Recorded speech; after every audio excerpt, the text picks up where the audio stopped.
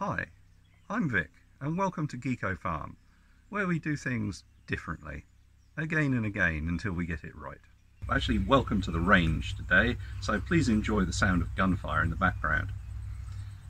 I've been working on a project for over a year now to find the most spectacular slow-mo footage when shooting things with firearms, and this is the result. I totally enjoyed making it, and I hope you enjoy watching it.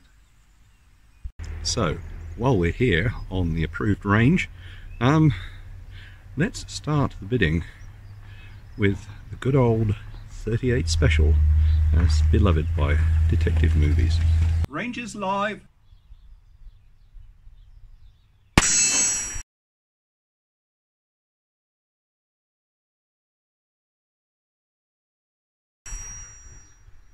Next up is the 357. This is a more modern version of the old black powder 38 cartridge.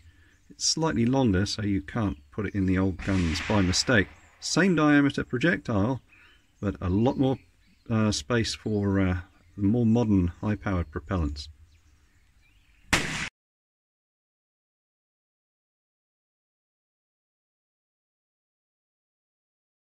So if I don't do 22, people are going to say, yeah, what about the 22? Okay, so these are the rounds I normally use.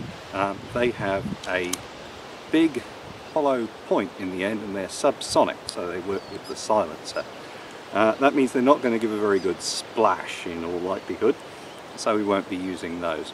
What else I have is I have the standard lead bullet, which is only just subsonic and doesn't have a big hole in the nose, and I have the Velociter, which is a CCI round that does about 200-300 feet per second more than the speed of sound.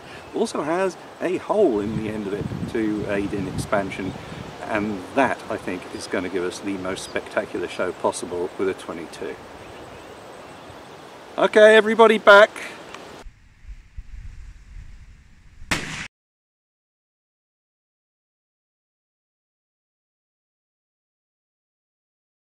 Not actually too shabby, eh? Next, the Russian 7.62x39 round, as used by the AK and the SKS. Now, we're not allowed to have those in New Zealand anymore, but I've managed to borrow this rifle, which is chambered in exactly the same cartridge. It's a bit dry out here today, so let's see if we can water the grass a bit. Rangers live!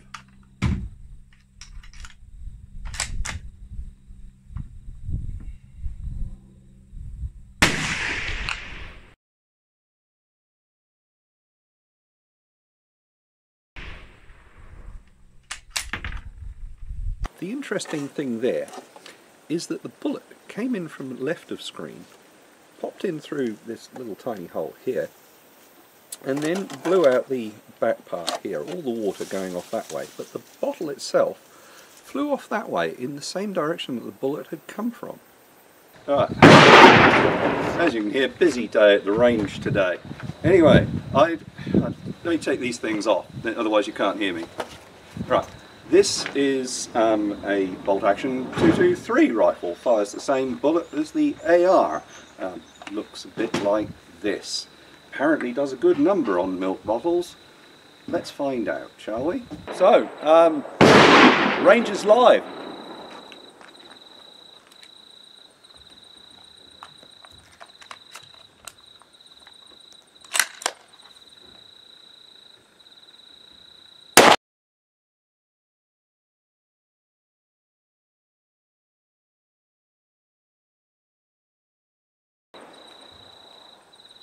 Well, that was beautiful, rainbows and everything, but I think I may have got the camera a wee bit on the close side. It appears to be alright though.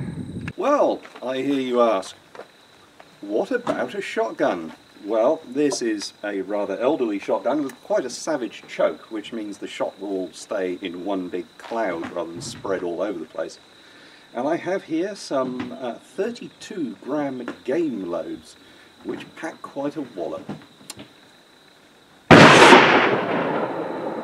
Probably as much wallop as that. Anyway, let's find out. Rangers live. They should make a bit of a splash.